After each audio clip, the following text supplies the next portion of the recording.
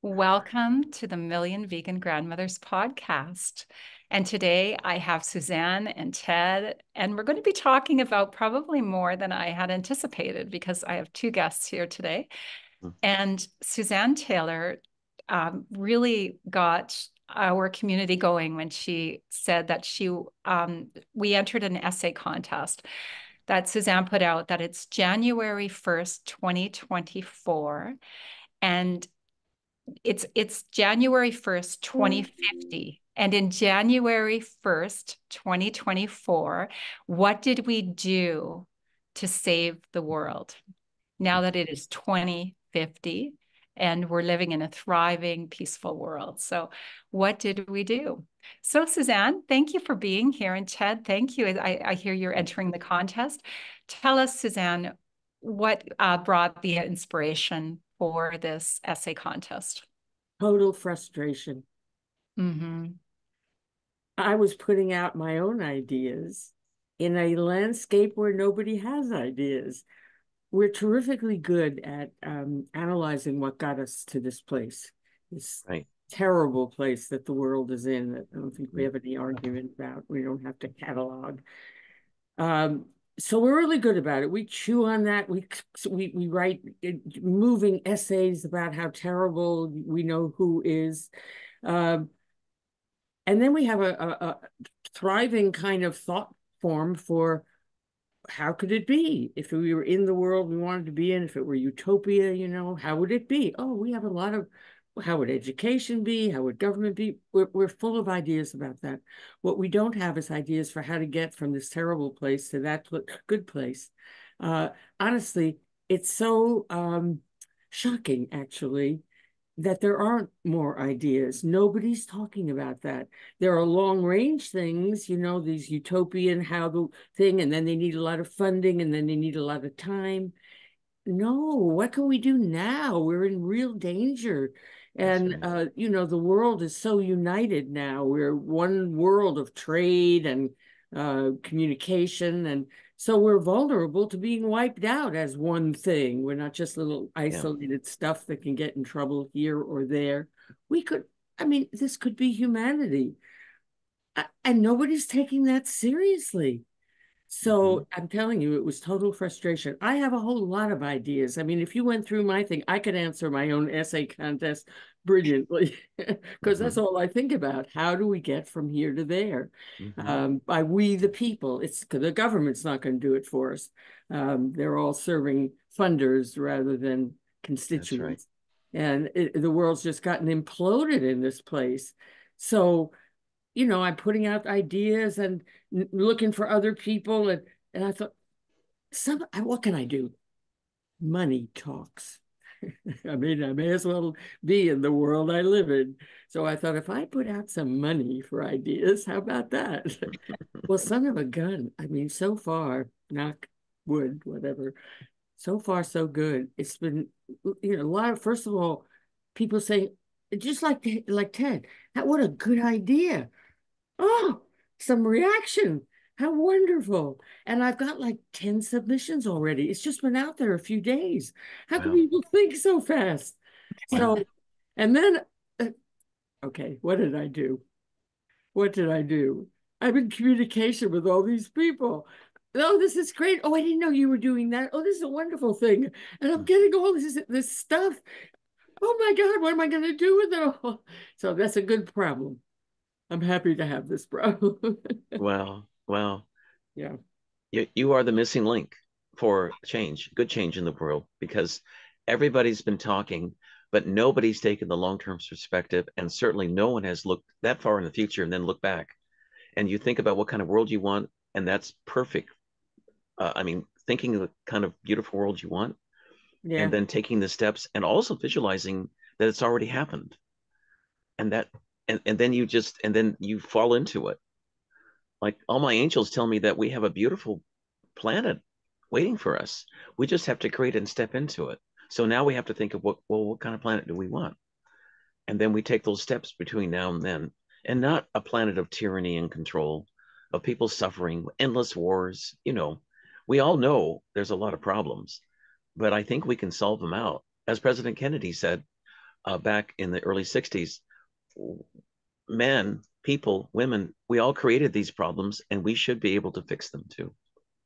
Well, in the long range, evolution's arrow goes in the direction of progress. Mm-hmm. And I trust that that would be true, that we would work all these things out, but we may not have a long range. That's what's different now. Right, And, right, humanity has taken over evolution. We're manipulating genes and, the very basics of life itself. right, So it's in our hands. So right. hello, well, let's, Mm-hmm. but it needs faster action than people are taking seriously. I say it likely needs, we could get into trouble on so many fronts, really radical trouble. And it's just astonishing that that grip that this oligarchy has on us, where I know. it's turned us into slaves almost, Yeah. to the money people.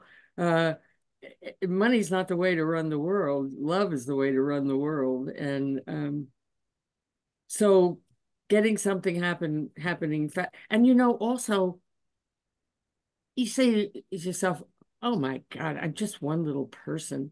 But one good idea could turn everything around. Just one great idea.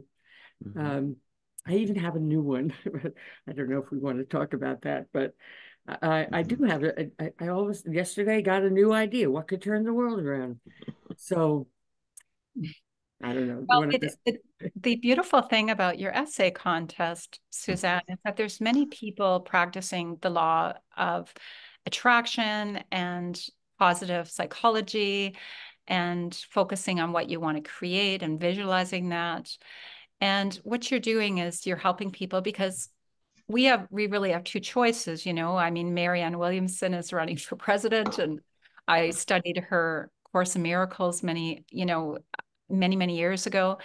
And if there's only love and fear isn't real, is love, then what you're doing with this essay contest is you're asking people to focus on the love-based solutions, as opposed to the fear of the potential that we're in this ticking time bomb. Mm-hmm. And so that's important, because what can we create in a love-based world when we Mm-hmm. get to the tipping point of enough of us focusing on the solution and love, which is veganism, which is where the Million Vegan Grandmothers started gathering together, is Mm-hmm. that grandmothers have this ferocious need to feed people and to make sure everyone is cared for and to protect their family and the children of all species, the grandchildren of all species. And we can't do that if we're shaming or angry or fear-based. It's a really healthy grandmother is a love-based grandmother. So I could. now I want to, I don't know what the words are, like, oh my gosh, how did this happen? I just said I have a new idea. It's a Marianne Williamson idea. Mm-hmm. And now you start talking about Marianne Williamson. Mm-hmm. So I just sent out to my mailing list, and you'd have gotten it. It was supposed to go out yesterday, and there was a glitch and whatever, and it went out today. Um, of Marianne talking about Martin Luther King yesterday on Martin Luther King Day. It was so incredibly, it just makes me cry to even think about it. It was so wonderful, insightful about the world, and getting to the place where she said, Martin Luther King called for the beloved community. And I thought, that's it. Marianne, you take that over. Now it's you. It's in your hands. Call for the beloved community, because we don't have anything to rally around. We Right, don't, right. but in my little ideations, I say we need a coalition for the good. But Mm-hmm. that, what is that? But rally around the beloved community. That's something we could hold us all. And Mm-hmm. Marianne's the perfect person to do that. Whether it doesn't matter if she gets elected to anything, that could Mm-hmm. be her mission, Mm-hmm. and that could change the world. So I Marianne's an old friend of mine from mm, way back. mm. And so I just emailing her saying, Marianne, that's your ticket. Get into the beloved community. And Mm. I just sent that out to, are you both on my mailing list? If you got it, you should have gotten it. I think I did, but actually I was writing a letter to you this morning, and then I looked at David's letter that he'd sent to me, and I didn't see the Zoom invitation until just a few minutes ago. Because I scrolled all the way down and I thought, oh my goodness. And I figured 12 noon Edmonton. Well, that's in a few minutes. I didn't do much publicizing of it because I thought it was a private sort of event. But then again, if anybody wants to Okay. hop in. So I Well, didn't quite know the parameters of it. mm. So Well, it wasn't like we didn't get the audience we went for. I didn't go yeah, for it. You didn't yeah, either, yeah. obviously. So here we are. Well, But it's so nice that we're here, the three of us. well, I talked to Martin Luther King extensively over the weekend, and I aired two shows of his messages. Actually, he had a lot to say. Yeah, I know you bring in people on your show. I was poking Mhm. around your radio show that I'm going to be on. So Yeah. what do you get from Well, what? he said that we're all family, and you have to look at the world not only now but in the future as family. And that was a big one, a big point for me. And so we're all saying the same thing. And then President Kennedy came in, Jack Kennedy came in, and he said that once your people realize that we all have the spark of the supreme being or God within us, we'll stop fighting, because if you fight somebody who's got God within them, you're just hurting yourself. It's silly. And then John Lennon contacted me about 3 days ago. I was just waking up, and he said, "Would you do a program on peace?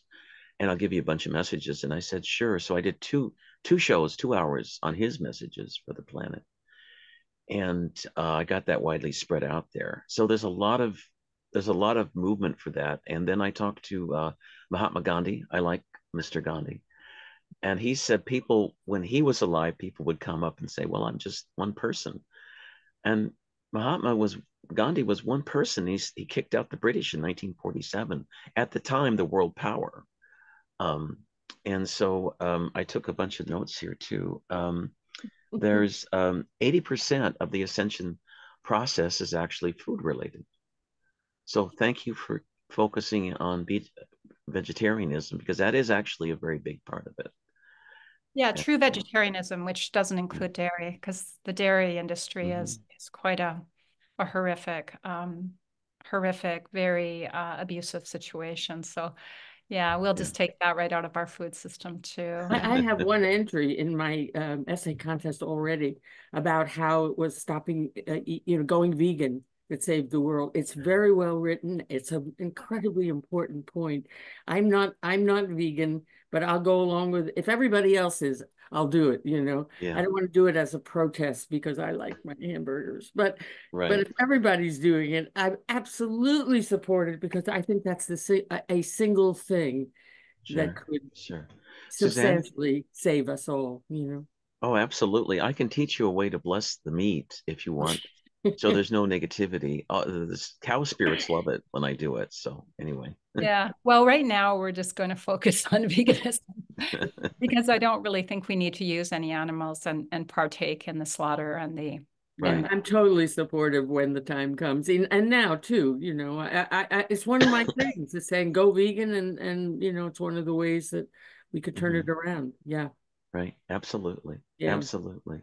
I've been Albert Einstein and Dr. Masaru Emoto, both agree with you that love's the most important and powerful force in the universe. And Oh, for sure. Everybody who knows yeah, anything knows that, yeah, for sure. absolutely. Yeah, Yeah. absolutely.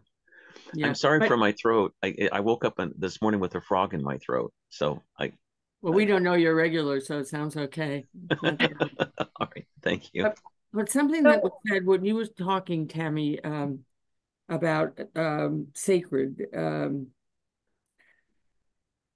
I don't know, you went on and said a bunch of other things, but one of the things that in my world, not about the contest per se, but uh, well, I do mention it in my little example of what an essay, what a submission could be.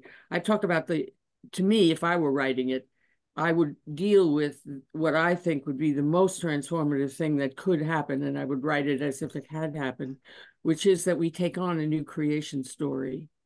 We're not sinners with it, supplicating to an outside Right. God. Oh, that's really good. Yeah, I like that. We're all we don't have God in us. We are God, just Hmm. like everything in the whole universe is sacred, you know. Right. Hmm. And making ourselves, supplicate to it is not the thing. It's to just glory in it. And if you feel that sense of being a divine creature, you don't hurt each other. You Hmm. help the world. Right. Uh, you're here to serve the planet. We're the only species that can actually do that. All the others are on instinct, but we can actually make Yeah. wonderful things happen. And we should be so, and if you feel that sense of pride or joy in being human, the privilege of being, that's it, the Yeah. privilege of being human, Hmm. change everything if we all went around feeling that way. And this new creation story that's there for the plucking or for the understanding Hmm. would do the my biggest mission is to teach the world, tune the world into this new creation story, which has us in an evolutionary situation, not on a dead rock using it for our benefit, but in a Hmm. situation where the whole universe is evolving. So it started and then it evolved, and we're all one thing inside that, one Hmm. humanity. And Hmm. science is our authentication for that now, but Hmm. we're not paying attention. We're too stuck in the things that are, material that have got us imploded. But in fact, this new story would get everybody into a different vibe. Hmm. It's a massive thing. That's one thing, kind of. So my biggest dedication is that humanity should understand this new story. In fact, I'm producing a little animated video to tell that story as a tool so that everybody who knows it can spread it all over. So that's my biggest ambition. Yeah, That's and as Ted, perfect. thank you. And as Ted said, the that new story is very much food based, and so it's not really a new story; it's an old story. It's Genesis 1:29. It was our original instruction to eat plants, seeds, and fruit bearing trees, and that was the Hmm. original instruction. So it's just coming home, and if you must, Hmm. and so I think that, well, I don't think I absolutely know that our new creation story is going to be ahimsa. As one of our vegan grandmothers, Judy Carmen, writes her book, Homo Ahimsa, Who We Really Are and How We're going to Save the World, she talks about a new species on Earth. Instead of Homo sapiens, which are supposed to be the wise ones or the intelligent Hmm. ones, which didn't actually work out, we're going to be Homo ahimsas, and in that story, it's an absolute world of no harm. And I believe that if it's 2050 and the world has gone vegan long before now, then we might as well all just join whole food vegan and live in the vibration of, yeah, not shutting anything down in our systems. So I'm grateful for that. A lot of the spirits who destroyed Atlantis 12,500 years ago, who were emphasizing material gain and technology and excluding the love from their various lives, they ended up destroying that civilization. Then we had to start all over again. And some of them are back here today and they're making the same mistakes. Some have learned and some haven't. So I agree with you. A new creation story would be absolutely spot on. Yeah. And Perfect. where do you place Atlantis? You see the authority on all things unknown.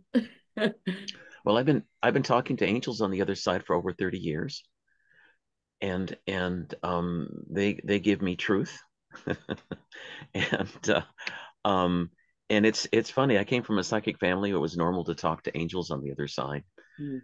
and as well as spirits. There's no such thing as people dying. They're still alive. They're just in a different form. And everything that they tell me is 100% correct. And so I follow spirit, and I follow God, believe in God and angels. So that's how I run my life. Well, what a sweet world you live in. So where was Atlantis? Atlantis was it was out in the Atlantic Ocean. It was between Florida. Bimini was one part of it there, and it went all the way to off the coast of the Canary Islands was actually part of it at one time. And it had three stages. At one point, it was a very large continent. Then they had a series of earthquakes about 50,000 years ago, where some of it broke off into the Atlantic. And then they had a final thing going underneath the sea 12,500 years ago. And they had violated cosmic law by not loving nature. And then they also did a lot of DNA manipulation with us humans, and they mixed animal and human DNA to create slaves. That's how they created mermaids and mermen. And then there was a small oligarchy of civil and military leaders who wanted to control the world, and they were playing around with nuclear technology and crystal technology, and they ended up destroying much of the planet in a series of thermonuclear explosions. And that evidence is out there today. If you look, like the Sahara desert at one time was full of tropical areas, and it was completely wiped out by thermonuclear bombs. There's areas of the Southwest, including New Mexico and Arizona in the United States, which were wiped out back then. There's the Gobi Desert in far eastern Asia, China and Russia, also wiped out. So these memories are here, and a lot of the people alive today have that memory of that tremendous cataclysm. And Halloween, the explosion of the destruction of Atlantis happened on Halloween, October 31st, 12,500 years ago. And the next day was a commemoration, All Souls Day was a commemoration of all those 64 million souls that were destroyed. It's a long story, everything that happened. Really? but you know, the troubling thing is that there's a lot of souls out there who still have that old creation story of destruction in their subconscious, and they want to repeat it again. Not everyone, but a lot of them. But we're going to make it, and your work in creating a new story is essential to the survival of this planet, I think. And the Yeah, Kogis, yeah, I agree. It's like, if yeah, you think of, we need something so massive that you want to think about really significant yeah, kind of things, yeah, not yeah. And little things. Yeah. Um, the Kogis said we've got 6 months. yeah. That's what they said a couple of weeks ago. Well, that's another incentive to Yeah, hustle, Another, yeah, it's also interesting just to me that as I get older, I get bolder. It's like the less time I have, the more outrageous I become. yeah, right. I got to do it now or never. So, Right, yeah, right, yeah. But right, I just retain the idea that I can matter. I don't think I'm megalomaniacal. It's not like I know it, It's not like hey, I'm your supreme leader, But I right, maintain that one good idea, right, could turn the trick, and we need that. We right. need to think that way. So Hmm. Hmm. Well, you're sure a breath of fresh air. Both of you are, because I think the same thoughts. And I thought, what the heck can we do? But visualizing the future is a really good way to do it. And I'm happy to provide as much publicity as you want. So, you oh know, well, as much yeah, as you can give is what I want. right. All right. No You worries. know, one of the challenges to me is getting this thing circulated because I am not a big organization. And I do have a big one behind me, which is Scientific and Medical Network. But it was too complicated for them to do this as their project. So Right. they're doing it, they're featuring their members, private members. So they give me a lot of support Okay. featuring my project. But in the end, I'm not a big organization, and I'm just fingers crossed that this thing has its own momentum and that it gets out there beyond my capacities to get it shared. So far so good. It seems like it has a certain, but I believe me, I think about it all the time. Now, who can I contact now? Whose podcast can I get on? And like, oh, the clock, not the clock, but I have to do this quickly, quickly, get it out there. Right. Right. Right. Well, I got some good ideas, by the way, on who we can get a hold of that'll give you some good publicity. So, Get me Leonard Cohen. I'm sorry. Get me Leonard Cohen. Okay, I'll try. Yeah, So maybe the there'll be a world new became a song. less the world became a less sweet place when he left. I was so madly in love with him Wow. from Wow. afar. Uh-huh. Yeah. Yeah. Yeah. Well, there's more, the good news is that there's more good people than bad out there. And, I believe that's true. you It know, has to be true. Has to be true. Yeah. I've So got several different phones, and then when one rings, people keep calling me. That's okay. Sam and I'm Ted, we busy right have a now. few minutes. Our podcasts are usually around 30 minutes. I wonder, Suzanne, if you could let people know your links will be underneath, how people can get a hold of you, how they can join the contest, and some of the ways that you see the world is going to be saved. And then Ted, could you join in after? Go Sure, ahead. I'd love to. I'd love Yeah. to. Well, if you post my link, everything's there. The link where I announced the contest, Mhm. which tells you everything about what you need for the submission and the button to submit and what have you. Um, as I say, I've gotten about 10 submissions and they're all different and Uh-huh. they're so interesting. People have great, I am shocked that people have good ideas because I've been trolling around looking for good ideas that are floating around and I can't find any. And now, uh, you know, it, in terms of rather than tell you what's come in because it's coming. In terms of the thoughts that I have, um, we don't have we're all gadflies, us enlightened people. We're poking away, and individually, everybody's got their road that they're on, and we're not organized. We're not together. We have no power. Uh, we have the internet.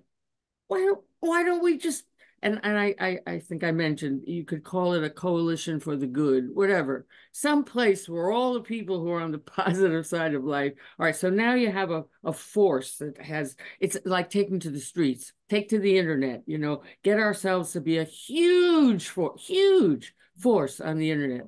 Then we need a voice, we need a spokesperson. How do we get that? And I have a whole idea for how we could get a wisdom council. One outstanding person goes first, Oprah, whatever. She picks the second person. Those two pick the third person. The three pick, etc. So it's somewhat democratic, you might say. So then we have this body of people.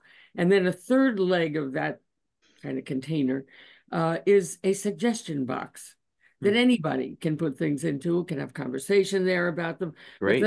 That's the source of things that go to the Wisdom Council for how about considering this? Now, there are two kind of categories of the things that we, the people and the council and whatever could do. One is government. There are certain things you have to have government for. We, the people, can't do it. Like I think of things like some kind of UBI, universal basic income for everybody, every civilized person in the world, because it's this terrible income gap kind of thing that is just destroying us. We've just got to get rid of all the suffering and the poverty and what have you. So bring everybody up to survival level. But that would be our force of our coalition for the good presses like in the streets. But then there are other things like that we can actually do to change the atmosphere. Like for instance, I don't know if you remember, but the ice bucket challenge that swept the world 3 years ago, maybe 4 years ago, everybody was pouring ice cubes on their heads. It was for MLS, Lou Gehrig's disease, ALS. Fundraising for ALS. They raised millions of dollars for research. Well, how about we also make something happen, which is people do fireside chats, talking to humanity, humans talking to other humans, like, calling us to our best, and flood the internet, flood social network. Everywhere you turn, someone, just like with the ice bucket challenge, someone is calling you to love, you know. Um, and then a whole bunch of other things to kind of change the atmosphere that we can do if we all decide to do it, you know.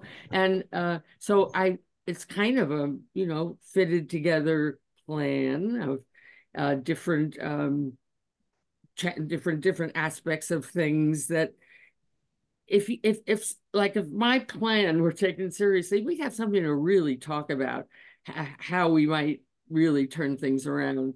But I couldn't get anybody talking about it as I was putting things out. I have some pretty good influence with high folk, thought shapers, and I can get them to come to something once. But to get them to really turn into a think tank and think together, not too busy, gotta handle their own things. So again, and that's brought me up to the okay, now what? You know, they're not going to talk to each other. We're not going to figure it out together. What can I do now? So I thought, well, let's call to the public, you know, get some ideas in. So here we are. Great. Thank you, Suzanne. That's Ted, great. I'm how going can to people turn. get a hold of you? And what would you like to, your final words here today on how you feel we can come together? Well, it started, my own experience with this was back in on July 25th, 2014, when I was broadcasting out of Seattle and I had Dr. Masuramoto on my show. And at the time, the Palestinians and the Israelis were fighting in the Gaza Strip. And so I asked Dr. Emoto in the middle of the show, I said, well, you know, your work with water crystals is great, but could it create world peace? And he said, yes. And I said, okay, let's meditate for 5 minutes. Send lots of light and love to the Palestinians and the Israelis for a 12-hour ceasefire so they could exchange food and medical supplies. And that was at 3:30 p.m. Pacific time in Seattle. So then I went where I was staying at 8:30 p.m. I flipped on the television where I was staying at, and CNN was on. I don't watch CNN now, but it was on back then. And right at the bottom of the screen, Suzanne and Tammy, they had a little red banner that said that the Israelis and the Palestinians had just agreed to a 12-hour ceasefire spontaneously, no plans. It just happened. And at the time, I had about 40,000 listeners. And Dr. Moto meditated with us, and it worked. And that led to further peace talks. Eventually, everything calmed down. They stopped fighting. So I've been doing that now for the past 6 weeks, almost on every show for Gaza and the Ukraine. And if you notice, they have had sporadic ceasefires, and I think it has helped.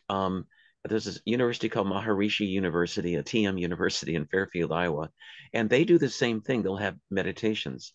During the Atlantean time, they had millions of people meditating for world peace, all kinds of things. That would be a simple thing to do, doesn't cost anything. 5-10 minutes of your time, easy to do. That's what I do on my show now for world peace. The other thing is prayer. We are all powerful spiritual beings, and when we tie into the creator, the supreme being, the entity the soul that created all that there is, and because love is the most powerful and important force in the universe, if you tie into that and send love and light even to your enemies, that will have a positive effect. And that's a simple thing to do, immediate, and it usually works very quickly. Longer term, there's a lot of things we can do, but there's a whole war machine that was turned on in World War II, and it's never been shut off.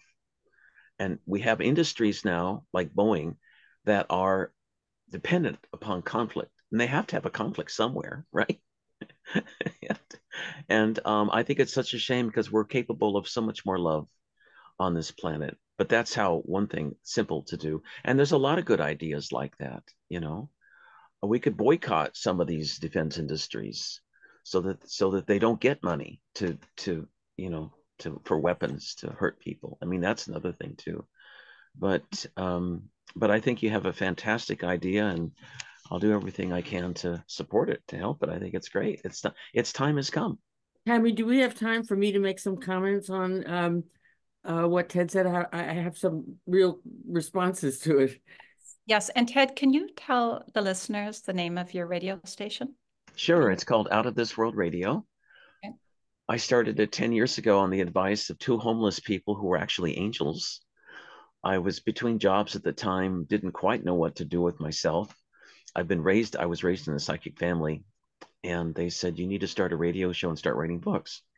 And then I looked around and they disappeared on me. So one thing after the other, I started my own show, and I've been broadcasting every week now for over 10 years. You can look me up at www.tedmar.com.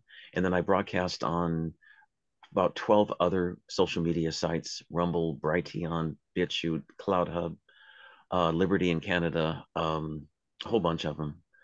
And and Facebook. I've been doing that now for 10 years. So, and then You know what's especially nice, Ted, about you? You know, you're dealing in the kind of things that could get your vote canceled quite easily, all the sort of things you would call woo-woo.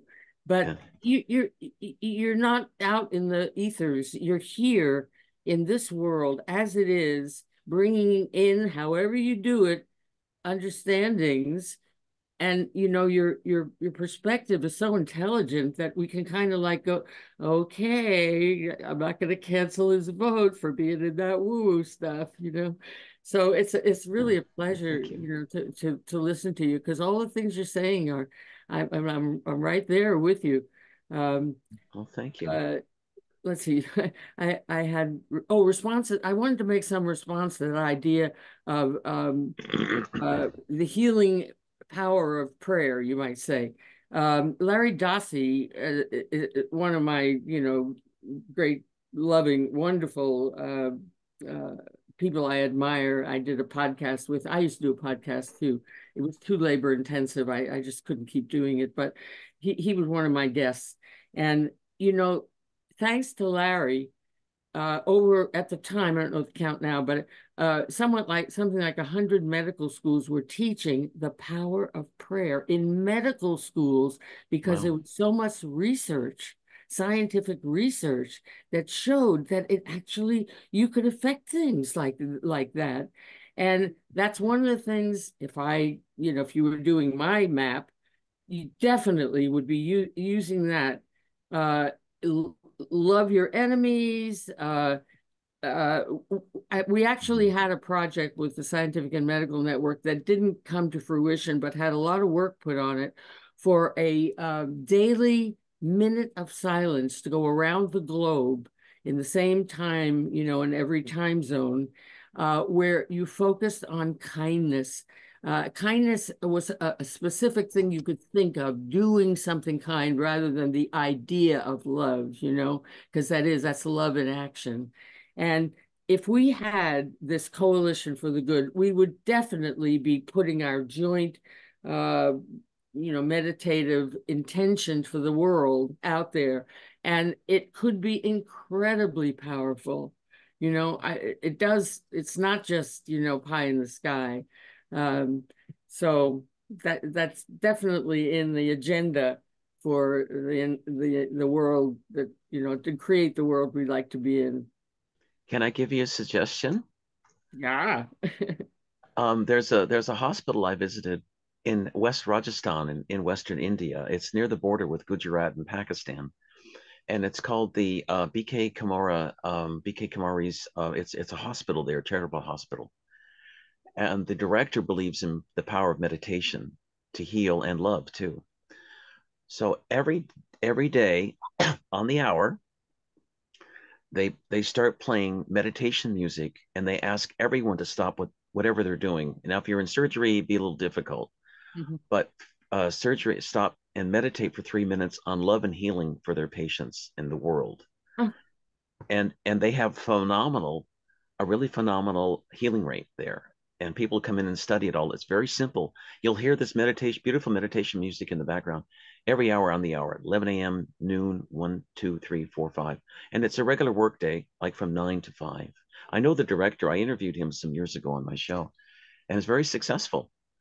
Can you pass along some info to me so that I know about that? That is totally wonderful. That is just one of the most wonderful things I've heard. He would love, I'm sure he'd love to talk to you both. And he's been very successful too. And governments love him. They give him all kinds of money. He gets all kinds of donations. And the nice thing is, if you don't have money, they treat you for free. And just ask for a donation. But isn't it wonderful that for free, we can all use that power of intention, power of prayer, power of collective thought. Uh, it doesn't cost anything. Nothing. No. Really. Love is free. Love Yeah. is free. Yeah. Yeah. So not quite the free love of the 60s, but it is in a good way to bring the planet into alignment to a higher plane, because that's where we're headed, you know, you know. Quickly, please. Yeah. Thank you both for this time and the reminder of that love is action, and Yeah. it comes through as compassionate acts and kindness for all sentient beings. Hmm. And that prayer and meditation are so very powerful. Thank you very much, Suzanne and Ted, for being here today. Oh, it's been Thank so you. much fun. And let's stay in touch afterwards. My email is out of this world radio at protonmail.com. Great. So I was just writing you a letter when I discovered the Zoom link. And so I'll finish my email to you. So, You know, you glow, Ted. oh really? Well, thank Yeah, you. you do. Oh, thank I got to you. get a better camera so I can glow a little too. It's Thank you. angelic light. It's angelic light. Thank you.